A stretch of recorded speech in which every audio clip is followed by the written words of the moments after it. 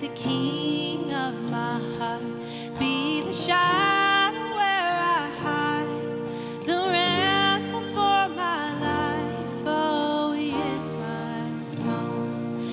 You are good, good.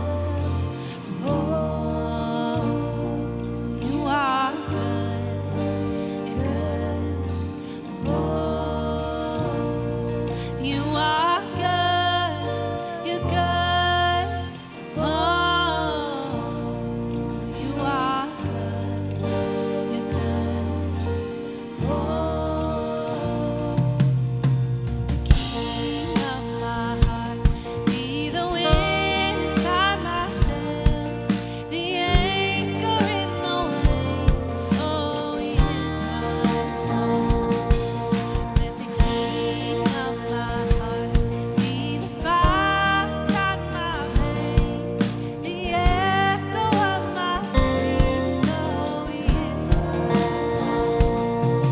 Let the king of my heart be the wind inside my sails, the anchor in the waves. Oh, he is my song. Let the king of my heart be the fire inside my veins, the echo of my days. Oh, it's my song, and you are good, you're good. Oh, you are good, you're good. Oh, you are good, you're good. Oh, you are good, you're good.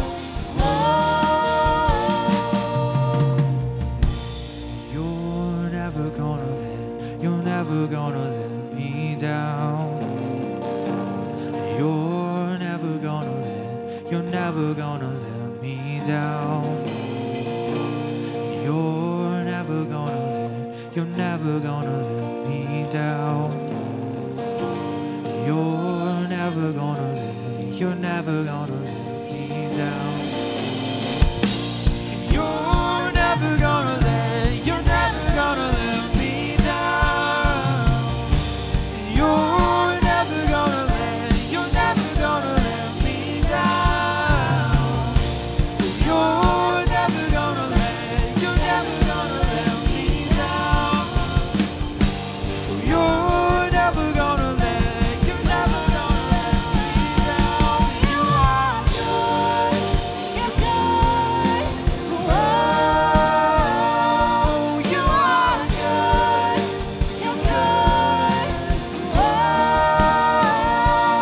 you are good, you're good. Oh,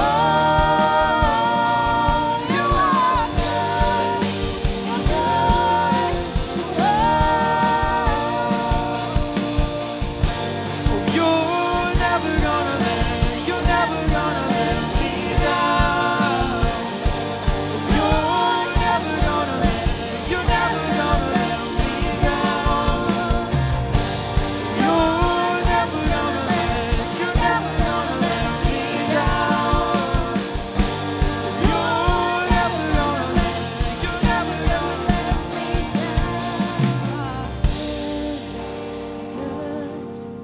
Oh, you are good, you're good. Oh,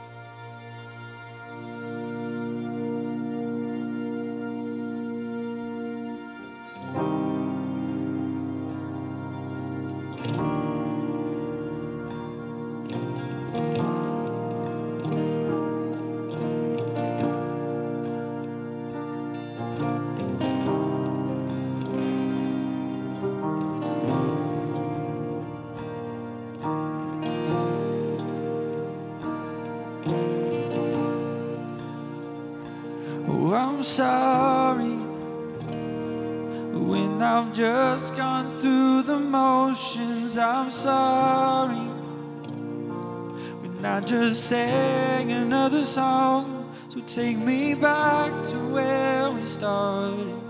I open up my heart to you.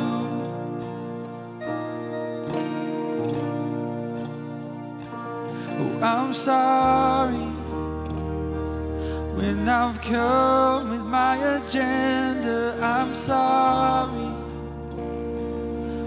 forgot that you're enough. Oh, take me back to where we started.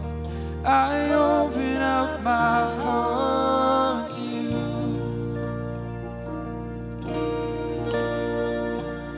Caught up in your presence. Oh, I just wanna sit here at your feet. I'm caught up in this holy moment. I never wanna leave. Oh, I'm not here for blessings, but Jesus, you don't owe me anything more than anything that you can do. I just want you.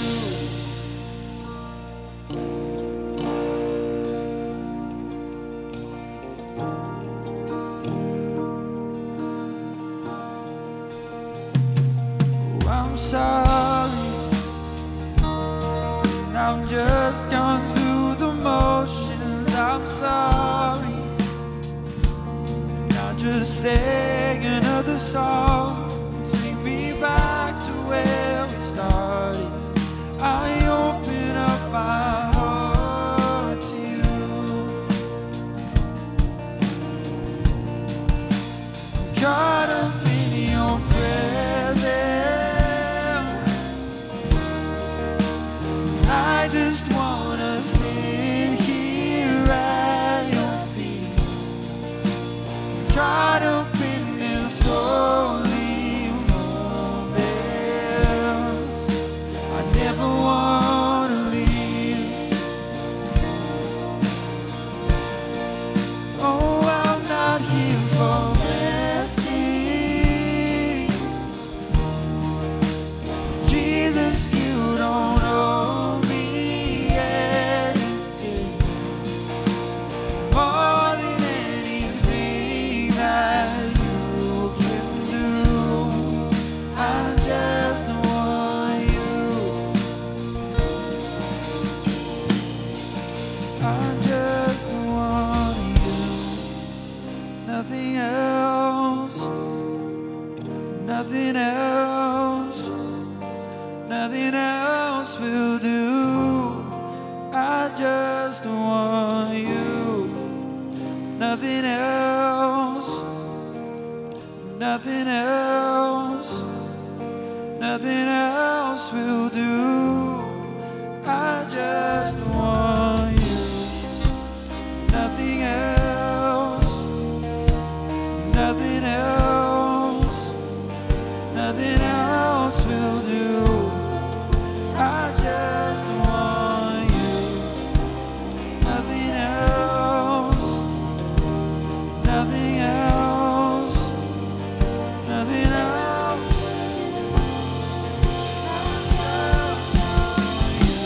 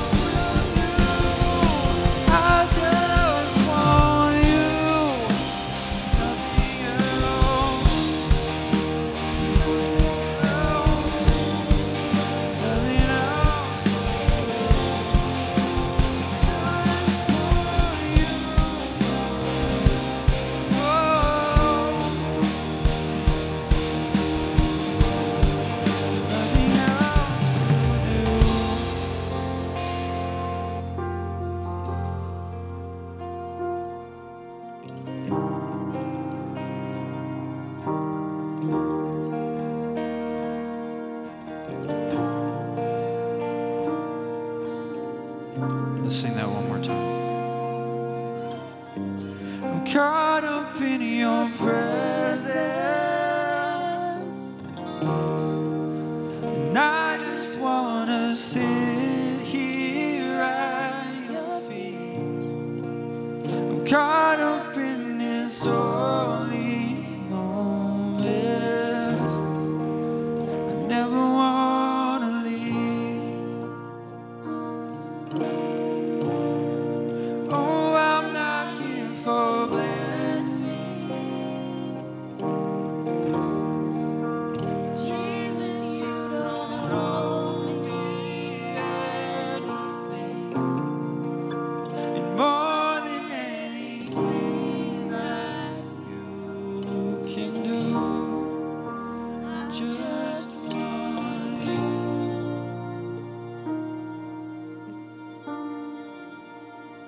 You guys can go ahead and have a seat.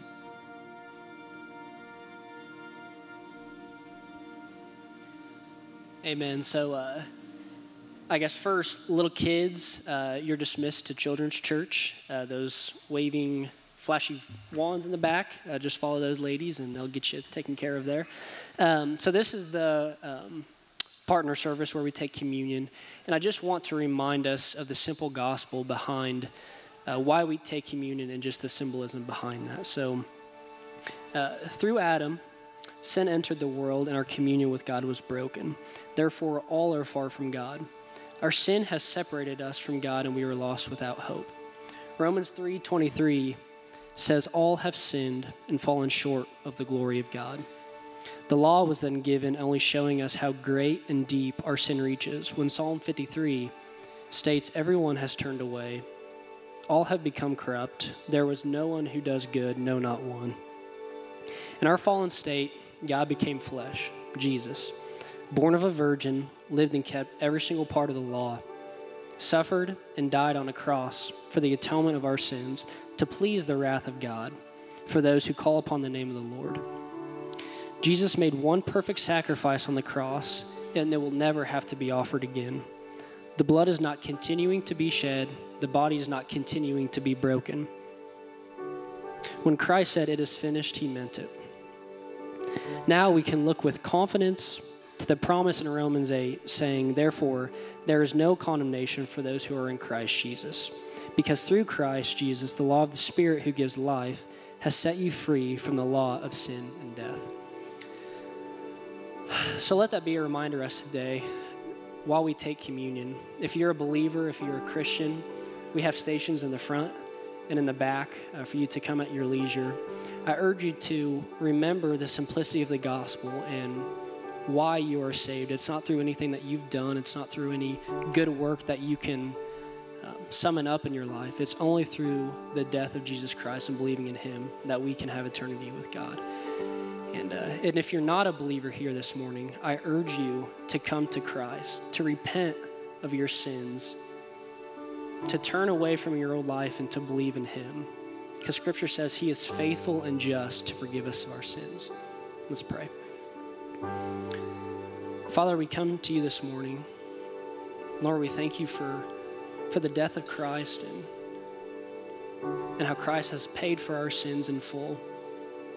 Lord, as we come to your communion table, let us remember that it is a weighty thing.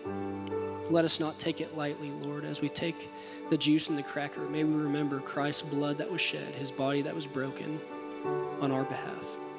In Jesus' name, amen.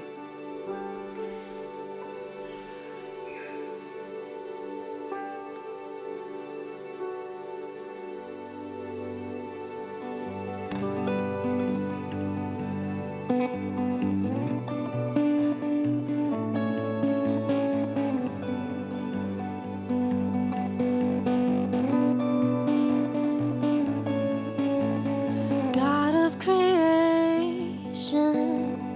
there at the start, before the beginning of time.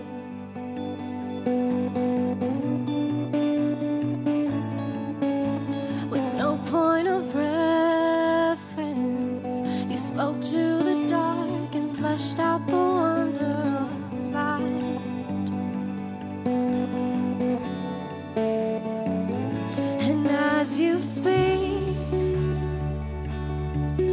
a heart 100 billion galaxies are born in the vapor of your breath. The planets form. If the stars were made to worship, so will I. I can see your heart in everything you've made. Every burning star, a signal fire of grace. If creation sings your praises, so will I.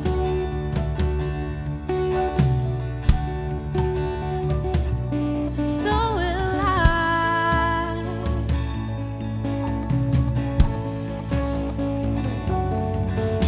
God of your promise, you don't speak in vain, no syllable empty or void.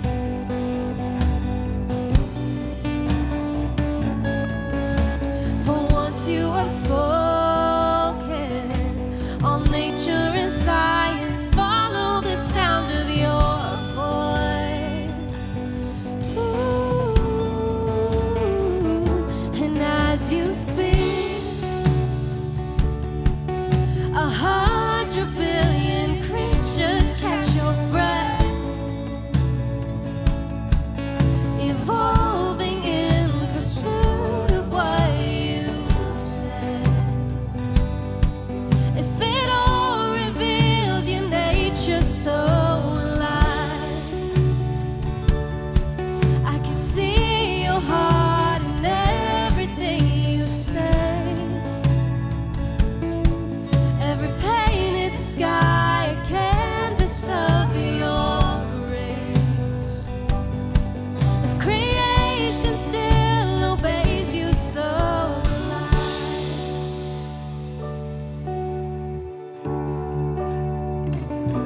So will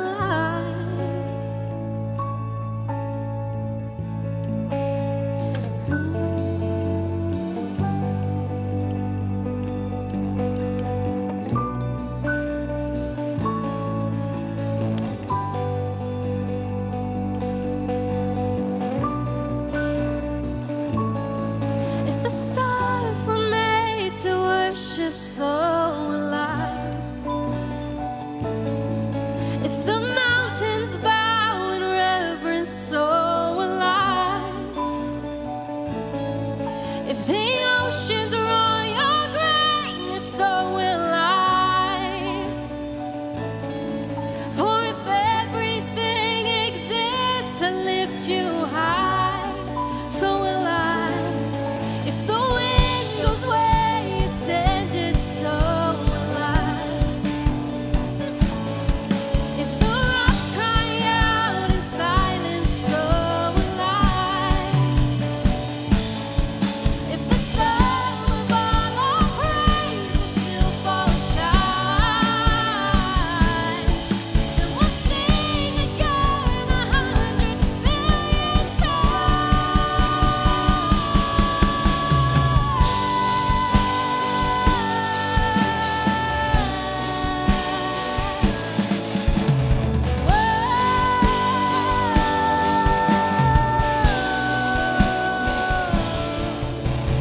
God of salvation, you chased out my heart through all of my failure and pride.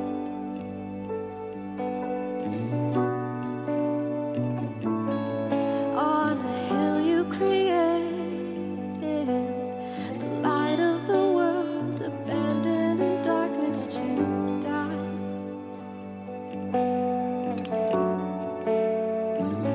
And as you speak, 100 billion failures disappear. When you lost your life so I could find it. If you left the grave behind you, so will I. I can see your heart in everything you've done. Every part desire.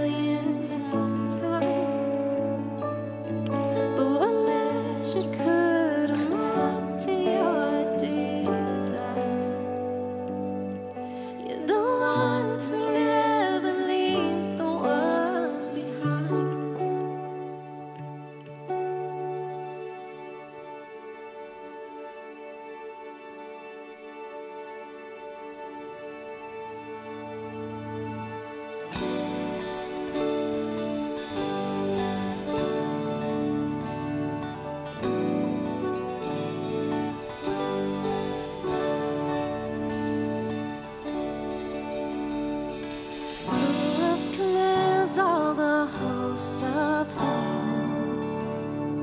Who else can make every king bow down? Who else can whisper and darkness trembles?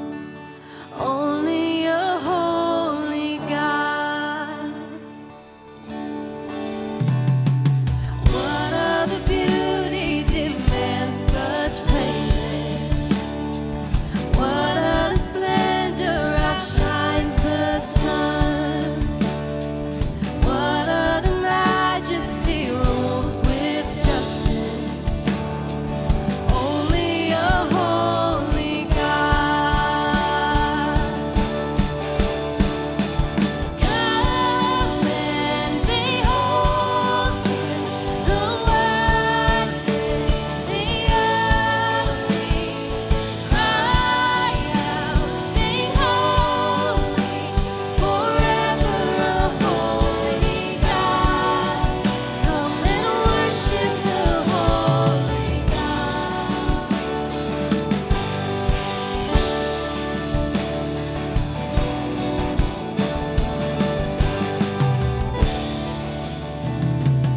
What other glory consumes like fire? What other power can raise the dead? What other name remains undefeated? Only a holy God. Come and behold Him, the worthy, the only. Cry out, sing holy, forever a holy God. Come and worship the holy God. Come and behold Him, the worthy, the only. Cry out, sing holy, forever a holy God. Come and worship the holy God.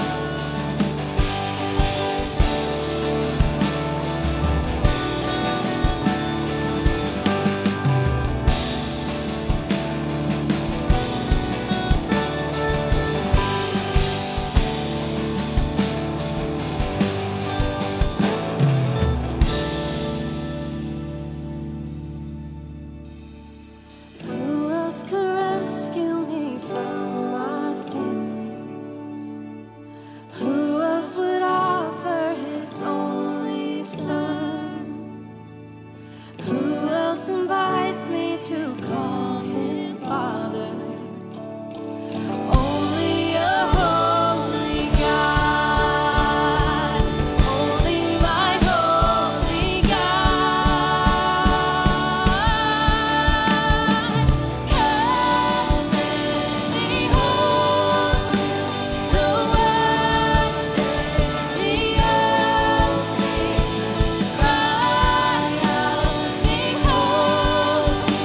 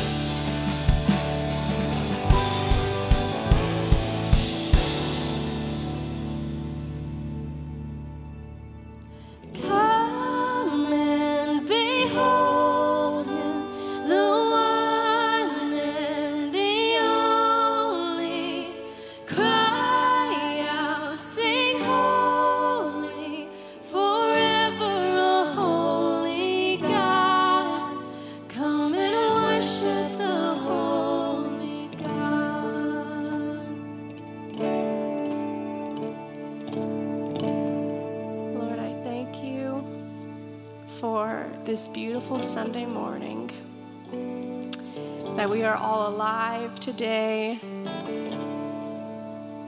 and that we serve a holy God, a great and holy God who is worthy of praise and worship. I pray that you speak your message through Pastor Brandt, and that you speak to every individual in this room. And we love you. In your name we pray. Amen. Church, you can have a seat.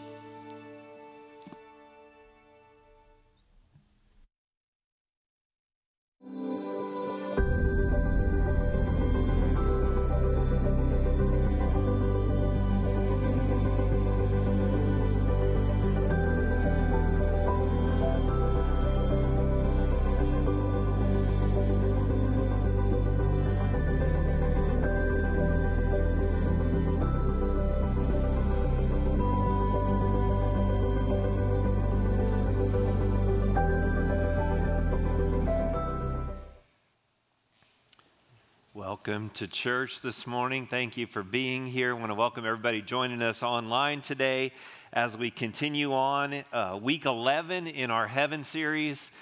If you haven't had the opportunity to join us over the last 10 weeks, I want to encourage you to go to our website, or you can go to Facebook, or you can go to our app, and you can catch up on those topics. We've covered some pretty important topics that people have questions about regarding heaven. And today I'm going to talk about probably some of the hardest topics that we've talked about so far in this series.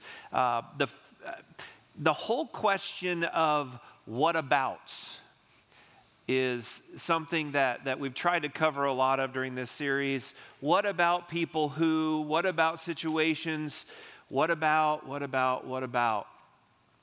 I think a very important theological concept that we need to talk about today, or a couple different concepts, are the concepts of children who die in heaven, as well as people who take their own lives. And so this is going to be heavy today, and so be forewarned of that.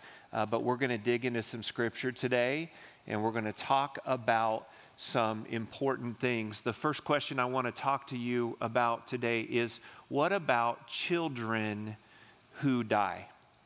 What about children who die who are old enough to communicate, but young enough to not be able to fully grasp what the gospel means, to understand what sacrificial atonement is? Most 3-year-olds don't understand. And so we're going to talk about that today. But before we go there, I want to talk to you about the fact that I never want anyone to come to Celebration Community Church and not understand what salvation is, not understand what it takes to spend eternity in heaven, not understand what it means in our jargon to be saved. And there are key verses in the Bible. I'm going to read just a few of them here that we go over again and again and again, because I never want anyone to be in the dark about what it really means to be a Christian. In Romans 1, verse 16, it says, "For I am not ashamed of the gospel, because it is the power of God that brings salvation to everyone who believes, first to the Jew and then to the Gentile." So if you're not Jewish and you're here, you're listening to this online, you're a Gentile, okay? That's what Gentile means, non-Jew. Okay? In John chapter 1, verses 12 and 13, it says, "Yet to all who did receive him, to those," there's that word again, "who believed in his name, he gave the right to become children of God. Children born not of natural descent, nor of human decision, or a husband's will, but born of God." Did you notice what those two passages have in common? It's this word believe. And when you read believe in these passages, I want you to replace that with the word, I don't think that this is blasphemy or irreligious to replace that with trust. Because if you look at this word that we use for believe, we tend to think of believe in the existence of. Okay? God does not just ask you to believe that Jesus was a person, that Jesus lived on this earth, but to put our trust in him. So when we see believe, it means, in its translation, to put our trust in, okay? John 3:16 through 18, and most of you know John 3:16. For God so loved the world, he gave his only son, that whoever believes in him will not perish, but will have eternal life. And then it goes on to say, for God did not send his son into the world to condemn the world, but to save the world through him. Whoever believes in him is not condemned, but whoever does not believe stands condemned already, because they have not believed in the name of God's one and only Son. And then there's Romans 10. This is maybe the second most used passage when people are describing to others what it means to be saved. If you declare with your mouth Jesus is Lord and you believe in your heart that God raised him from the dead, you will be saved. For it is with your heart that you believe and are justified, and it is with your mouth that you profess your faith and are saved. So we can read those verses right there, and we can explain them to a 3-year-old or a 4-year-old or a 6-year-old, and there's a very good chance that they're not going to comprehend what this means. To expect a small child to understand an invisible God, to understand a God who sent his one and only Son, who's still God, to earth for the forgiveness of sins, and somehow that the blood of Jesus cleanses us from sin, that's a pretty high level thinking for a little child.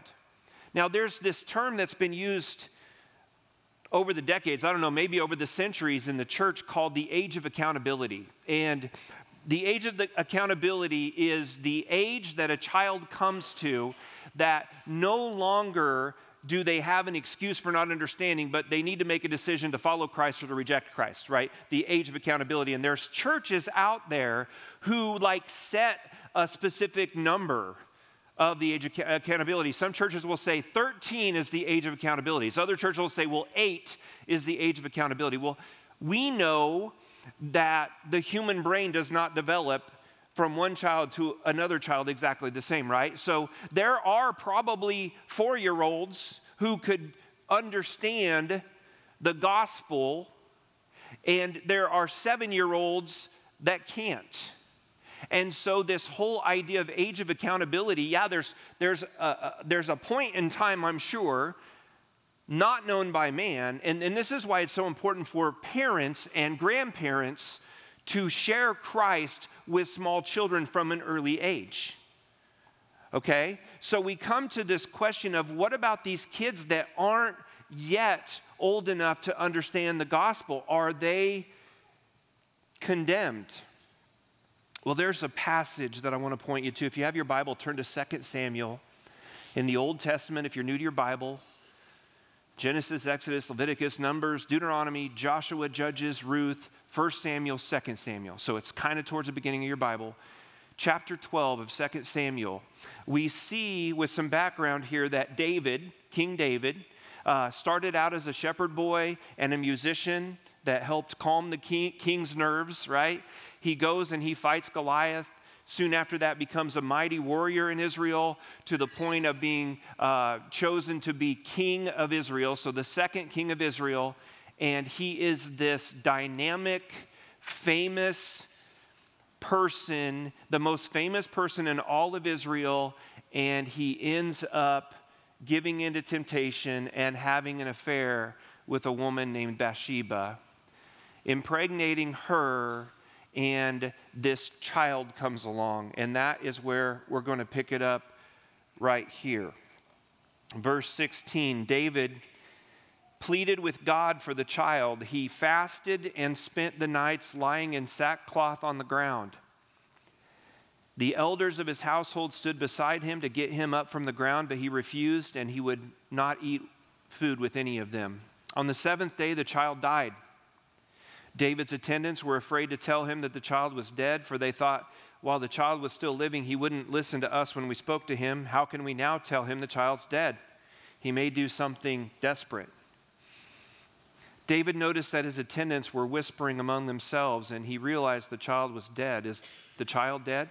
He asked. Yes, they replied, he's dead. Then David got up from the ground. After he had washed, put on lotions, and changed his clothes, he went into the house of the Lord and worshiped. Then he went to his own house, and at his request, they served him food, and he ate. His attendants asked him, "Why are you acting this way? While the child was alive, you fasted and wept, but now that the child is dead, you get up and eat." He answered, "While the child was still alive, I fasted and wept. I thought, who knows, the Lord may be gracious to me and let the child live. But now that he is dead, why should I go on fasting? Can I bring him back again?" Watch this. "I will go to him, but he will not return to me." Did you catch a huge theological statement right there in that last verse? I will go to him, but he will not return to me. It's an assumption on this passage very clearly that David knows that when that child died on this earth, it was taken to heaven to be with God. If you are here today or listening to this message and you have lost a child, that is unimaginable pain.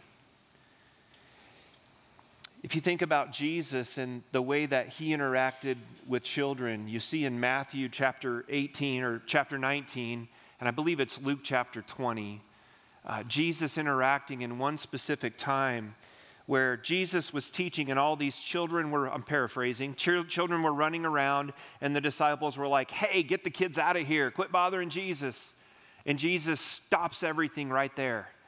And he said, no. He put the children on his lap and he said, "Let the little children come to me, for the kingdom of heaven belongs to those such as these."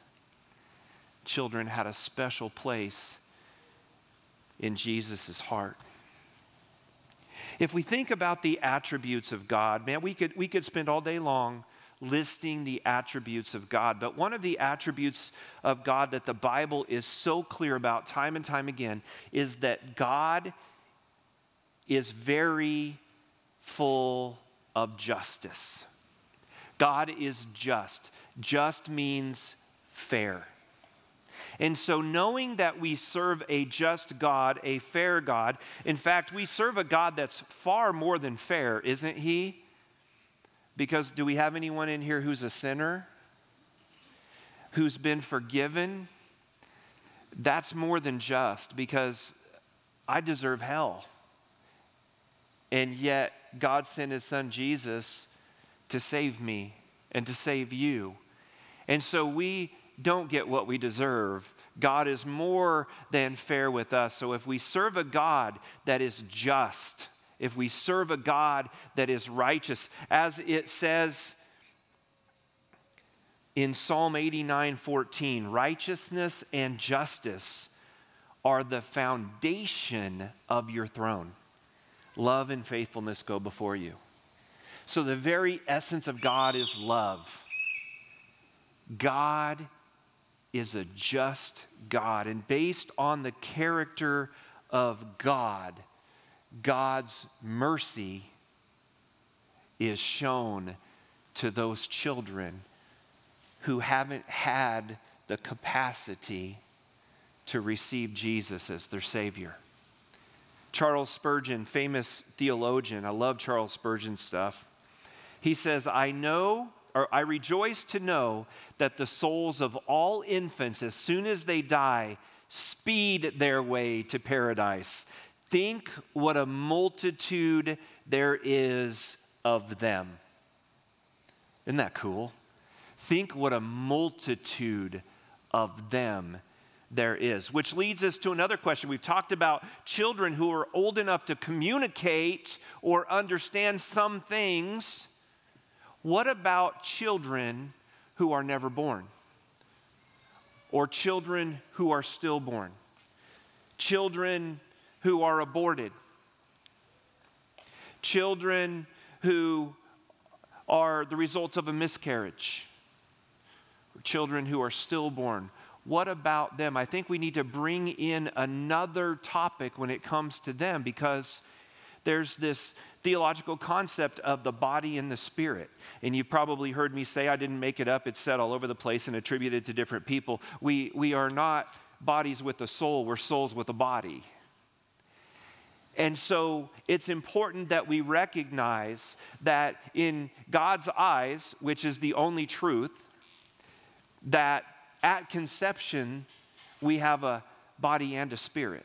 Okay, Psalm 139 is my favorite passage to go to. If you've never really studied Psalm 139, the whole psalm is incredible. And it says, starting in verse 13, "For you created my inmost being. You knit me together in my mother's womb." You knit me together. Cell by cell, God created every single human. I praise you because I am fearfully and wonderfully made. Your works are wonderful. I know that full well. That's kind of funny saying that, right?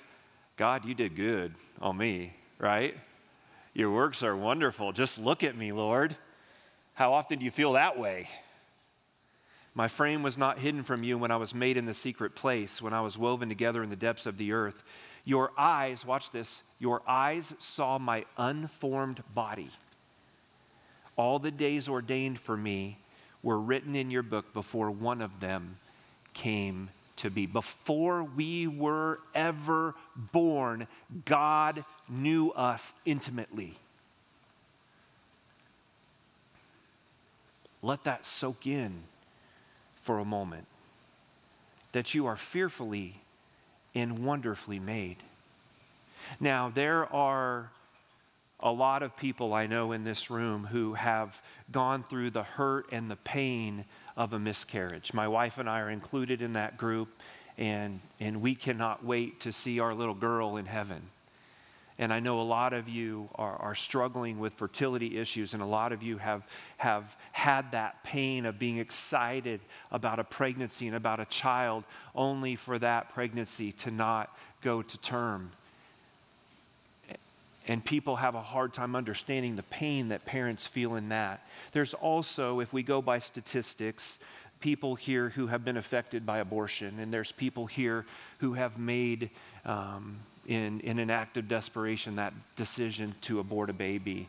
And I want to speak to you for a second, that you have a forgiving God that loves you and has that child waiting for you in heaven.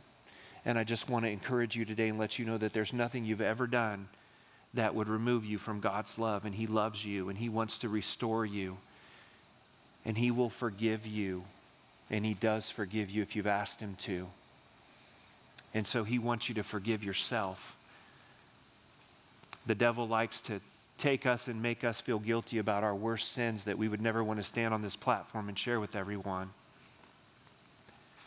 And he knows that as long as he can keep his thumb on you and keep you from forgiving yourself, you can't fully understand the forgiveness of Christ. But there is forgiveness. What age are these children in heaven? I have no idea. I don't know. I'm going to share some intriguing stuff with you here in a couple weeks. In 2 weeks, I'm going to talk about near-death experiences. And I will say this again in a couple weeks, but God's word has to be our ultimate resource, right? But God has given people some pretty incredible stories, and they've claimed to catch glimpses of heaven. And I'm going to be really careful when I talk about that to make sure that you know that I'm not presenting you with gospel. I'm presenting you with people's experiences, that there's some pretty cool things that people have experienced or say they've experienced about heaven. And they talk some about children and the age of people there. We don't know from the Bible how old we'll be in heaven, right? There are some theologians that suggest we'll all be 30, because 30 is supposed to be like the perfect age of health and all of this. And I'd go back to 30. Some of you are like, amen, right? Some of you are like, I thought 30 was old. So it seems to be pretty clear and evident by Scripture and in line with God's character and grace and mercy that children, that babies, that the unborn are ushered into heaven. I think the same reasoning would apply, and again, I have to be careful, but I think going with God's character, I believe the same would apply to people who have mental disabilities that are not able to fully understand the gospel. Again, going to what we're capable of. I believe that, and I can support this with Scripture, I believe that God will hold us accountable for what we know, which could be really good news, and it could be really bad news. And we live in a country where I know that there are people in our country who have never heard what the gospel really means, but the majority have heard it. It's just that a lot have chosen not to do anything with that knowledge. But what about people who take their own lives? Now, there are very few people probably here today who have not been affected by someone who has taken their life. I had someone walk out of the service last night and said, I needed to hear that. My brother took his own life. More and more people are being affected by this. Suicide's always been around. I think the church has done a poor job over the years of talking about it, along with mental health. But you think about people who take their own lives. They're not all heathens. They're not all people who don't love the Lord or know the Lord. There are a lot of people who are Christian people who have made that tragic mistake of taking their own lives. I want to make sure that I in no way glorify suicide. And suicide is murder. The Bible's very clear about murder being a sin. And suicide is self-murder. There are people who commit suicide who are under the influence of something, and they make a knee-jerk reaction that ends their life. I had that experience with someone that I know here recently. There are people who are in situations in their life that they feel are hopeless, and even if they're a Christian, they momentarily at least forget that Jesus is the hope and that he promises to be with them through everything. There are people who take their own life because they're in an immense amount of physical pain. There's people who take their own life in war situations when they're captured by the enemy. There are those who have mental health crises and are not able to think clearly and who make that tragic mistake. All of these scenarios, they're sin because they're murder. Do you believe, and I do, and I will always believe this, and I will always teach this from this pulpit, that God is the one who should be given the right to give life and take life away? That is a core doctrine of the Christian faith that I will not tiptoe around, that it is God's job to give life, and it is God's job to take life away.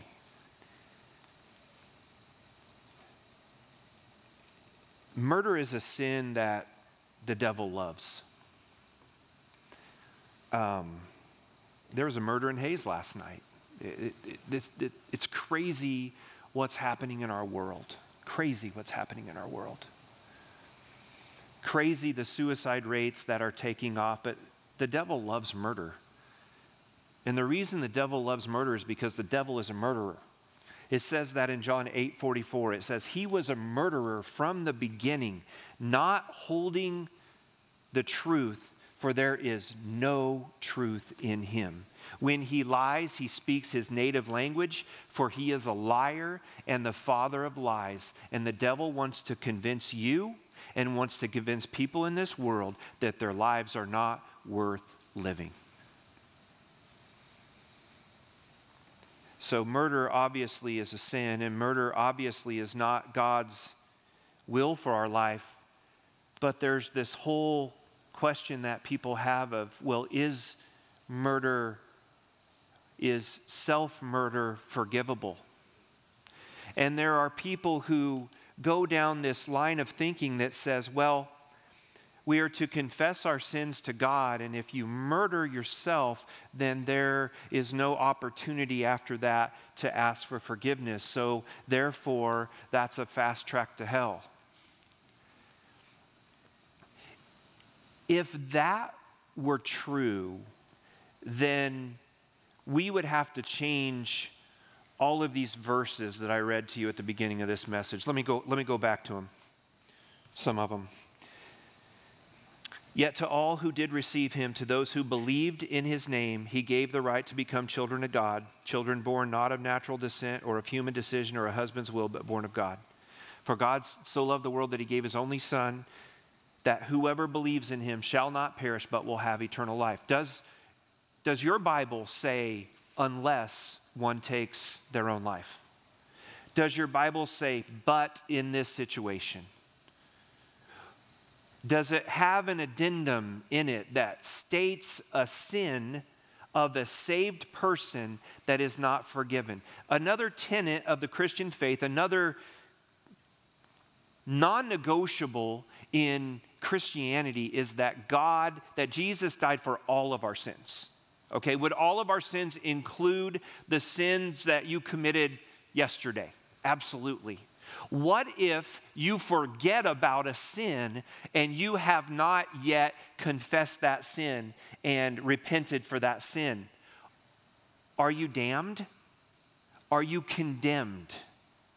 If that's the case, we should all be scared, right? Because I would guess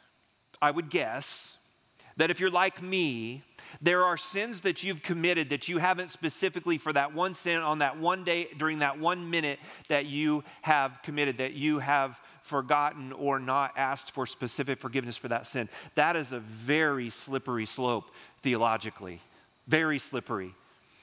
I use this illustration. If you're heading down the road after church and God forbid you get hit by a semi and your life ends and the last thing that comes out of your mouth is using God's name in vain and you don't even think about it, it just happens, are you condemned? If that's the line of reasoning, then we all need to be in a constant state of fear and worry that whatever sin was not condemned. Because if you've lusted, if you've thought an evil thought against somebody, if you've held on to resentment and unforgiveness towards somebody that hurt you 5 minutes ago, that's scary. Jesus died for all your sins. If you have committed your life to him, he has forgiven every one of your sins. Now, don't miss this. We are still to repent our sins. We are still to talk to God about those areas we've fallen short. The Bible says we've all fallen short of the glory of God, his perfect standard, and we will unfortunately never reach perfection on this earth. We will all have sin in our lives, hopefully less and less and less, because honestly, as you're growing in your faith in Christ, your sin should become less and less and less and less. And sin should not only be something that you think about, but something that really bothers you to the point of you want to be more Christ-like, so you take care of that sin in your life. So we should, as we grow in our faith, we should grow up and our sins should become less, right? So whether it's murder, whether it's thinking an evil thought about somebody, it's important that we realize Jesus died for all of our sins, even murder.